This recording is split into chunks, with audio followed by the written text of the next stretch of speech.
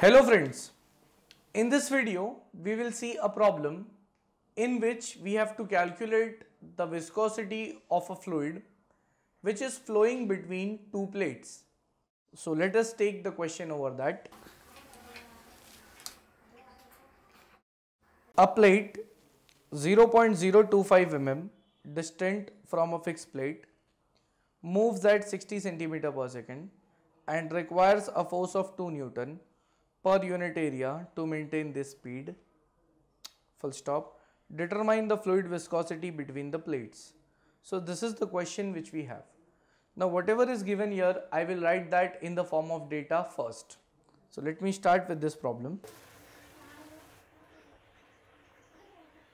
Here it is said that determine the fluid viscosity between the two plates.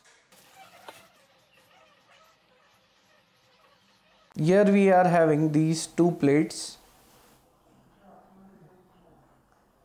and in between them the fluid is flowing.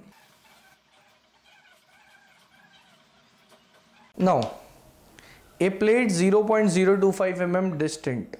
The distance between the plate, it is given. This I'll denote it by dy.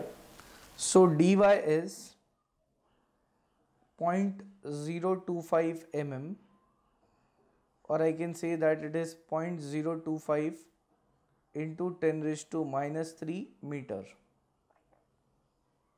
Next, moves at 60 centimeter per second. The velocity is given. So here I'll write down u. It is equal to 60 centimeter per second. In other words, it is 60. Here it is centimeter, and 1 centimeter is equal to 10 raised to minus 2 meter. So it is 60 into 10 raised to minus 2 meter per second. Here simply centimeter per second, I am converting it into meter per second. So 1 centimeter is replaced by 10 raised to minus 2 meter. Next, requires a force of 2 Newton per unit area to maintain this speed. So the force offered by the fluid on the plate, it is 2 Newton per unit area. In other words, it is 2 Newton. Area I'll denote it by meter square. So 2 Newton per meter square, that is nothing but stress, and here it is called as shear stress. So force of 2 Newton per unit area, force per unit area is stress. So here it is shear stress, because flowing fluid would be having layers which are going to shear. Now, determine the fluid viscosity. If they are saying only viscosity, the meaning is we have to calculate dynamic viscosity mu. Because if they are saying to calculate kinematic viscosity, then it would be mentioned. But since here only viscosity has been said, it means it is dynamic viscosity. Now with these much data available, let us try to get the solution for this problem.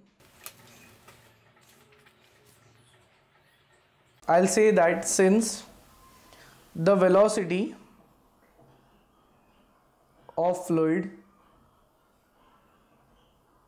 it is denoted by du, and that is equal to the final velocity minus initial, and since only one value of velocity is given, so du is equal to u, and that is 60 into 10 raised to minus 2 meter per second. Therefore, and even the distance between the plates is given, that is dy is equal to 0.025 into 10 raised to minus 3 meters. Now, since the question is to find dynamic viscosity, and we have dynamic viscosity in the formula of shear stress, so I'll say that also shear stress is given by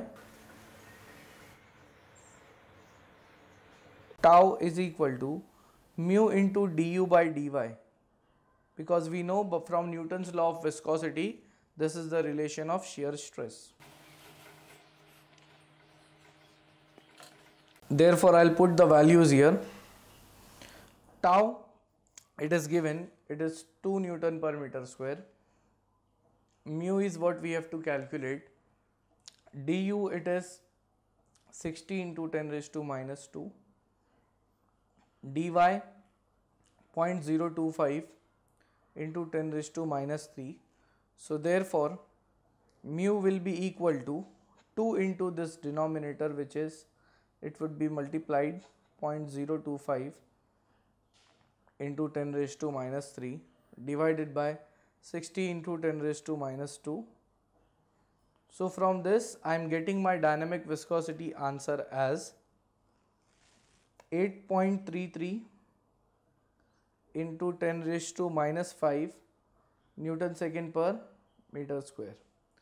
So here I have the answer of dynamic viscosity, and if I see into the question, they were telling us to get the value of viscosity, and that viscosity is nothing but kinematic viscosity, or dynamic viscosity. Mind you, it is not kinematic viscosity.